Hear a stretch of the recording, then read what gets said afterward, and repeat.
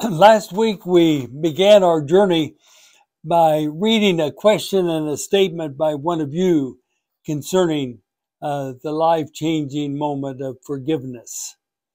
I quickly realized that to deal with forgiveness in 1 week was going to shortchange the subject because it's a dominant theme in Jesus' teaching.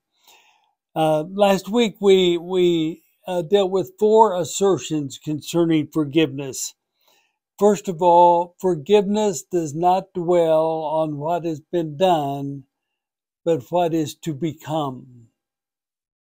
Secondly, forgiveness is simply the prevailing attitude of agape love.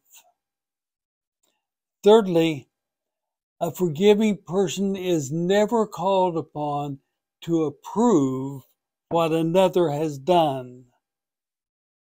And fourth, to refuse to forgive leaves one with the attitude of anger and resentment, which leads to daily distancing from another and from God. Now, as I reflected on these 4 assertions, 2 experiences that I've had came to mind.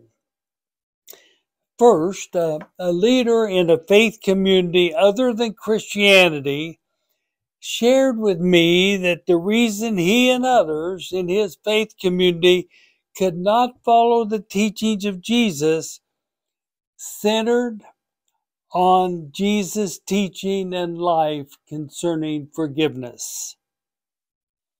His belief about forgiveness was that true forgiveness only occurs when forgiveness is requested.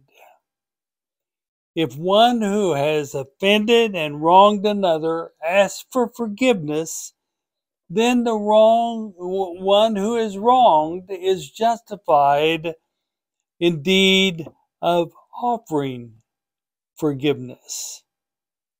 In other words, true forgiveness for this person is only in response to a request.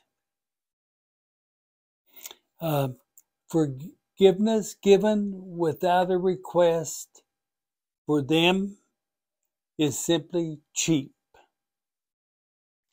The life of Jesus, who said from the cross, "Father, forgive them, for they know not what they do," and taught a prayer to be prayed by his disciples, "Forgive us our trespasses as we forgive those who trespass against us," was simply unacceptable to this person from another faith community.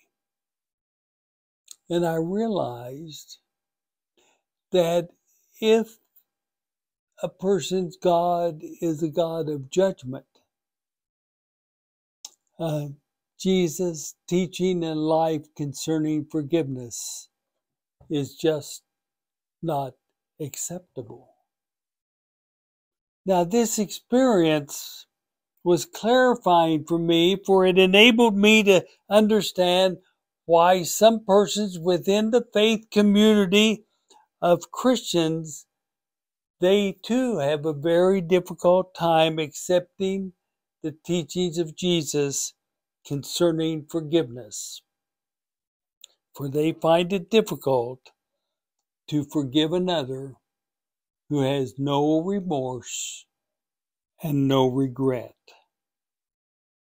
But my response to these who find ourselves using the same reference of our identity and faith as Christians, my response is, Matthew, Mark, Luke, and John often present different slants and understandings on the life and teachings of Jesus. But they all agree that the 2 major themes of Jesus' life and teachings was forgiveness and humility. And this experience enabled me to understand that persons in another faith community believe in a God of judgment. And some Christians choose to believe in a God of judgment. And for them, Jesus' teaching on forgiveness is pretty hard to swallow. Now, another experience I had was with a person of a different profession than my own. They were a mental health professional. We made a deal with each other. I referred to him persons who came to me with personal dilemmas and issues which were not faith-based, and I was not a mental health professional. I was not trained or had the resources to help a person with those dilemmas. And so I simply would refer persons to him. On the other hand, he referred persons to me who came to him with dilemmas that in his assessment were faith-based.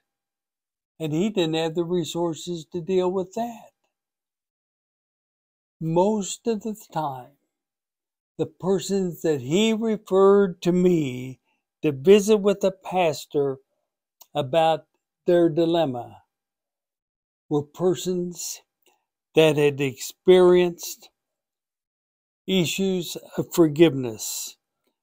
And often it was a person who had gone down the dead-end street and all of a sudden couldn't move any further. There was no avenue ahead because they were trying to forgive themselves. This led me to realize that forgiveness is transactional. Forgiveness is between two parties, two human beings, or a human being with their loving God.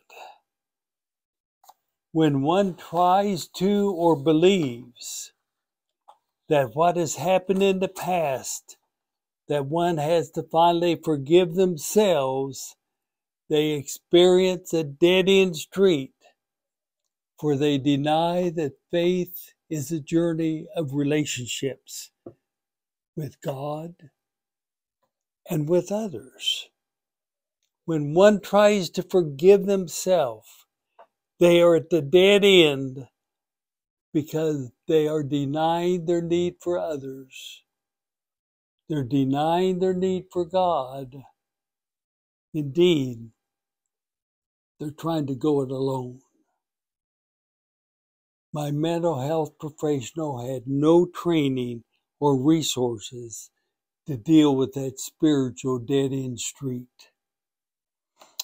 But I, as a pastor, had the greatest resource, the grace of God, which is experienced through relationships we have with others and with the God of agape love. And this relationship includes the words and acts of forgiveness. No, a gift received from others. That's what forgiveness is all about. Not an act of self-assurance, trying to forgive oneself. And yet, forgiveness is at the core of Jesus' life and teaching. A spiritual journey which enables us to be released from the prison of what has been done to the freedom to engage what is yet to become. Let me repeat that. Forgiveness is a spiritual journey which enables us to be released from the prison of what has been done to the freedom to engage what is yet to become. What a gift. Let's divide the word. Flip it, if you will. Giving for is what forgiveness is all about. It is a gift for another. And we all know in gift giving that often the greatest impact is for the giver of the gift, not the receiver. And so it is with the miracle of forgiveness lived and taught by the one we refer to as Jesus. You know, it just could be that the greatest act of self-care, remember the great commandment, care for others, care for God as you care for yourself. It just could be that the greatest act of self-care is to forgive. There's a lot to think about. There's a lot to talk about. Let me give you some starting points of that thought and conversation. First of all, does your journey of faith include a reluctance or hesitation to forgive until it is requested? Secondly, does your journey of faith include the experience of the dead-end street of trying to forgive oneself? And finally, one of Jesus' teachings was, where two or three are gathered, there I am in your midst. What is your response to this communal understanding of the journey of faith? Enjoy your journey of thought and conversation. Thank you.